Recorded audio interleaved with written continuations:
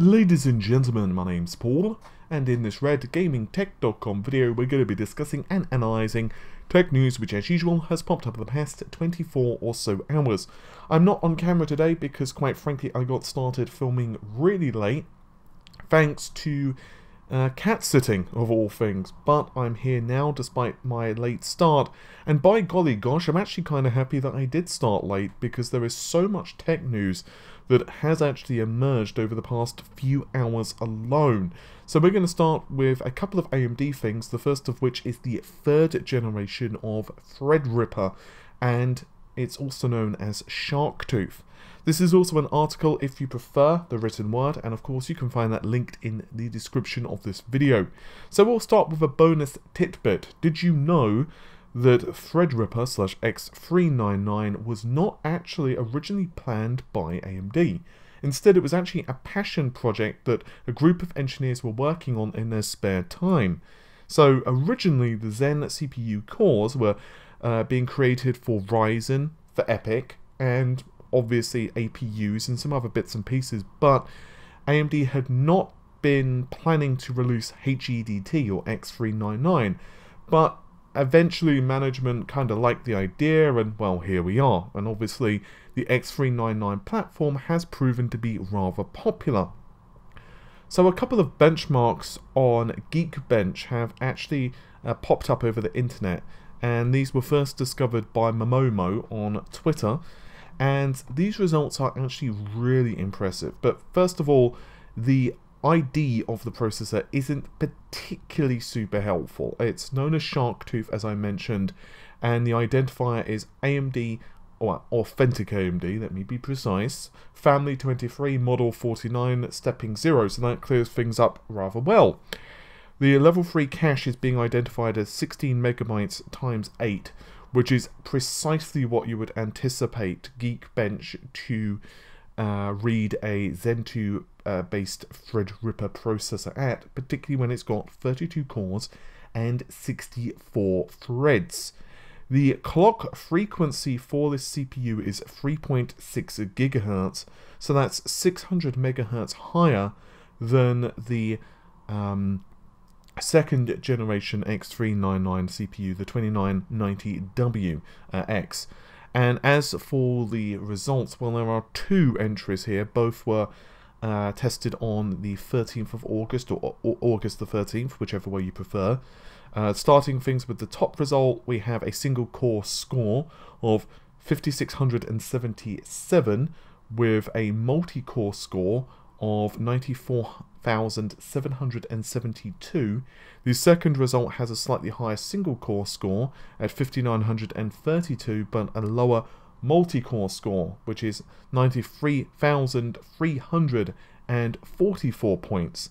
We also see the system is loaded with 128 gigabytes of the memories, which basically gives you enough for a really good workstation or 3D modeling system. You could also run about maybe 6 or 7 Chrome tabs on that, which is pretty nice. The memory bandwidth, though, also caught my eye. It is much faster than the second or first generation Threadripper platform. The memory bandwidth of one of the results, the fastest result for multi-core, is 54.8 gigabytes per second, and the copy score with, once again, multi-core is 31.3.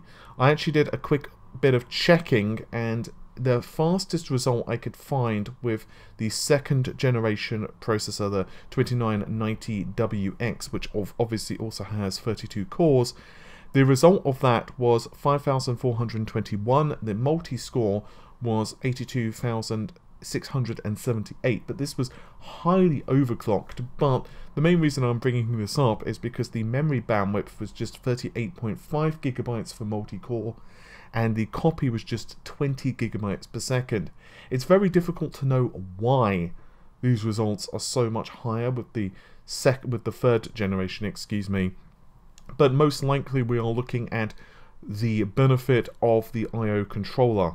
We've actually seen, of course, AMD now formally release diagrams of the 7002 EPYC processors. aka ROM, and obviously because all of the CPU cores tie directly into the I/O module, and then they then link into the DDR4 memory channels, well, it reduces latency, increases memory bandwidth available to the processor cores, blah blah blah blah blah. What isn't yet clear is how many memory channels are available for the third generation of Threadripper processors. I've heard a couple of people say it's only 4, so quad memory, exactly identical to the second generation, and others have said it's not, it's actually the same as ROM. Unfortunately, I don't have a leak on that. I have been told, though, by a very good source that we will be seeing up to 64 cores from the information that he had, which was current as of maybe a couple of months ago. I did cover that more in depth in a separate video. So either way, I do suspect that this next generation of Ryzen Threadripper processors is going to be really impressive. And for people who need 64 processor cores, well, by golly gosh, you're going to be in really good luck. Next up, AMD and the somewhat less exciting low-end OEM Radeon 600 series. And no, this is not an RDNA-based GPU with a very small number of compute units, so don't get too excited. Instead, take a guess what it is. Go on, take a guess. That's right, it's another Polaris refresh. Isn't that super exciting? These are mostly focused on OEM desktops and also mobile Radeon as well. So we have the RX 640, although anything below 640 does not have the RX suffix. So we have the Radeon 630, the 625, the 620, and finally the 610. The RX 640 is actually the RX 550X again, and it has up to 10 compute units, and it's also outfitted with 64-bit memory. That's not me screwing up there. Literally a memory bus width of 64-bit, and that is running at a blazing speed of 7 Gbps. As much as I'm being a little sarcastic with my voice here, obviously these GPUs are not designed for high, resolution gaming. You're not going to be playing at, 4K at 60 FPS. In fact, you'll be lucky if you're running at 4 pixels at 60 FPS with some of these GPUs. And obviously AMD are just trying to make the best of the parts they've already produced. The RX 640 and the Radeon 630, which is based on the 540X, are the Polaris GPUs, which of course are the GCN4 architecture. And then we have the 625, which is running with the Topaz architecture, and it's unconfirmed yet, but it looks like Radeon 610 is using Oland. So those, the 625 and below, though, are for laptops. And the launch date is, well, now.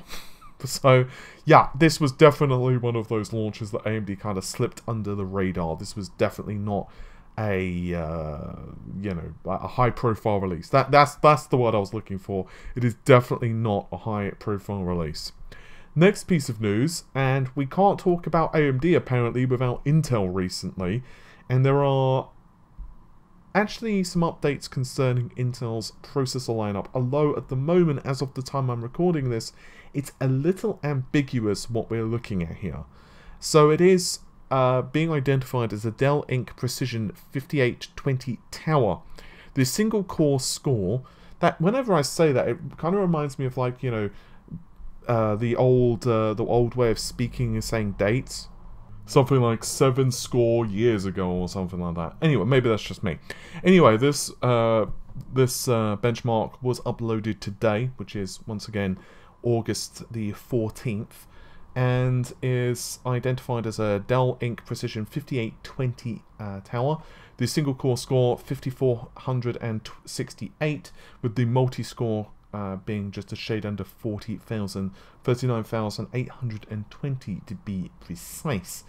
It also appears to have 128 gigabytes of memory. I'm not quite sure what's going on with the 130,758 megabytes of DDR4 SRAM, which is running at 1464, although of course you need to take into consideration DDR there. And anyway, the CPU is being identified as Intel 0000. This is an engineering sample processor, in case you couldn't tell. It has 10 cores, which of course, thanks to SMT, is 20 threads, and is a genuine Intel Family 6 Model 85 Stepping 7. The base frequency is 3.4 GHz, but the maximum frequency is being listed at 4.6 GHz, which is not super fast, but not super slow. So the clock frequency of 4.6 GHz does actually equal the same clock frequency as another CPU that we actually spotted, which is potentially the same one, which is a Cascade Lake X / Glacier Falls engineering sample. It is 10 cores and 20 threads again. This one, however, was on Sysoft Sandra, and it had a clock frequency of up to 4.6 GHz. And this was actually spotted recently, although we've actually had a couple of Glacier Falls processors. The only head scratcher here, though, is that not only does it identify as a Skylake X codename, but the package is on a socket LGA 1151, which would obviously indicate a mainstream platform. So obviously something is being misidentified here, particularly the level 3 cache is also a bit weird, a bit hinky, and of course the memory itself is being a bit hinky. So clearly something is just not right with this ES, and it is an engineering sample. So if I had to put if I had to throw kind of a dart at a guess, it would actually be that this is Glacier Falls / Cascade Lake X, which is obviously the HEDT platform. So Intel are doing some testing here. The outside possibility is that Geekbench is just like panicking, and it's actually Comet Lake. But the clock frequency doesn't look right to me, and also the fact it's being identified as Skylake X and, well, just a few other bits looks kind of suspicious. Then again, it's an engineering sample, so because it's A, not being identified correctly, and B, engineering samples don't exactly have the best track record with the final retail frequency, you need to take that into consideration. In fact, CPU manufacturers don't even want reviewers quite frequently to even test with reviews with close to final engineering sample processors. They really don't. They want you to have retail sample processors. In fact, even if a motherboard vendor has a very late engineering sample or a qualification sample, quite frequently CPU vendors do not want you as a reviewer to test with those, simply because there can be a little bit of a difference in like boost behavior or whatever. So obviously when we're looking at quite early engineering sample, I don't know why I'm having difficulty remembering the term engineering sample. You can tell my brain's fried, can't you? Anyway, yeah, when you're looking at quite early engineering sample processors, then obviously clock frequency can be kind of screwed up. So yeah, it's going to be really fascinating to see exactly what this turns out to be, and I'm going to be very interested to see what Intel, when finally Comet Lake, excuse me, does launch, will be charged at. With all of that said though, hopefully you've enjoyed the video. So if you did, normal stuff, like, share, comment and subscribe, and I'll see you soon. Take care, bye for now.